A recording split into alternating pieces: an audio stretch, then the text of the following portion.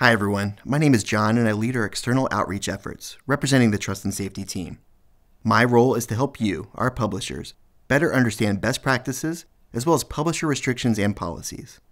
And importantly, I also work with our internal teams to help them better understand the challenges you face.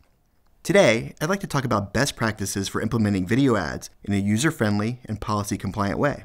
Specifically, we're focusing on the subject of multiple autoplay players on the same web page.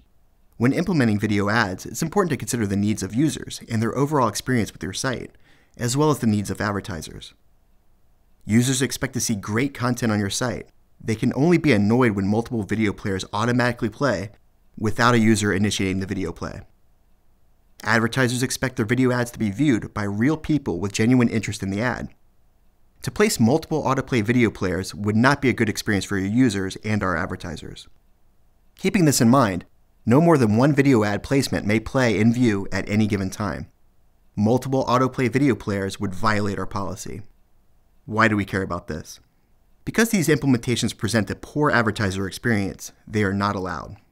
All of our policies and publisher restrictions are designed and enforced to build trust in the digital advertising ecosystem. The future of Google and our partners are linked, and we believe in fostering an environment where users, advertisers, and publishers can all thrive in a healthy digital advertising ecosystem. And by valuing each party, we help ensure the sustainability of our industry. We hope this video helps you to better understand how to properly implement video ads in a policy-compliant and user-friendly way. You can find more videos explaining best practices as well as our policies and publisher restrictions within the playlist on our channel. Thank you.